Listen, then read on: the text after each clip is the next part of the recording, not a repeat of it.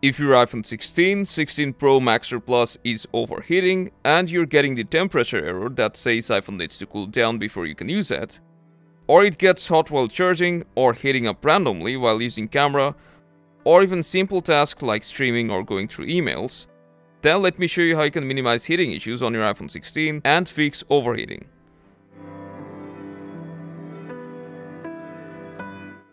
Before getting too worried about your iPhone's overheating issue, you should take a look at the list, and these are the reasons why it's normal for your iPhone to warm up a bit. But in your case, if your iPhone gets warm when you're charging it using a wired charger, then make sure that your charger is not above 30 watts, or else it will get a bit hot to touch.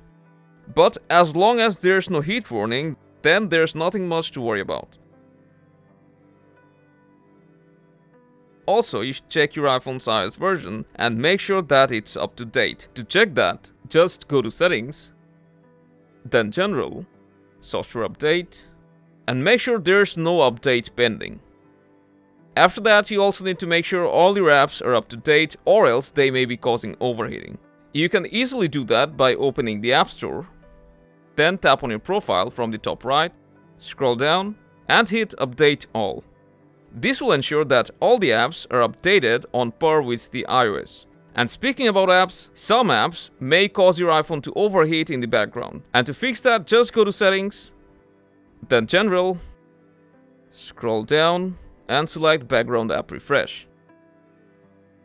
Now, turn off App Refresh for all the apps except the important ones, such as mail or social media. Now your iPhone should not overheat like before.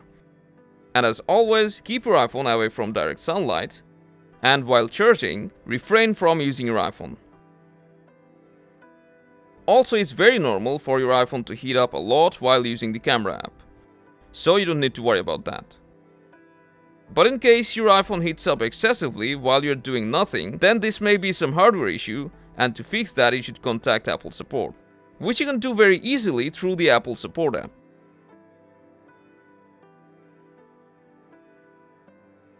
That's all for now.